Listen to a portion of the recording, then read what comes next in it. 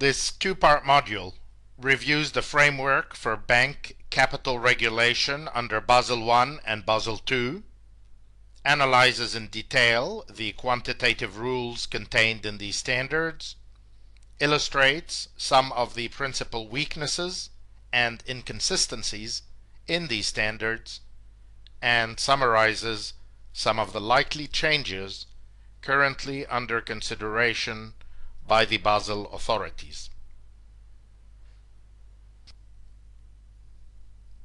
This module contains 5 chapters, the first 2 of which appear in Part 1 and the last 3 in Part 2.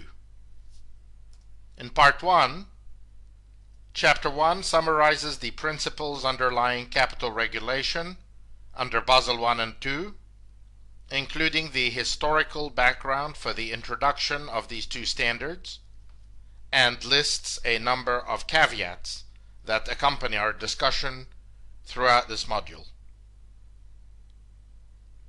Still in Part 1, Chapter 2 explores in more detail the rules and calculations underpinning Basel I and highlights their key weaknesses and limitations.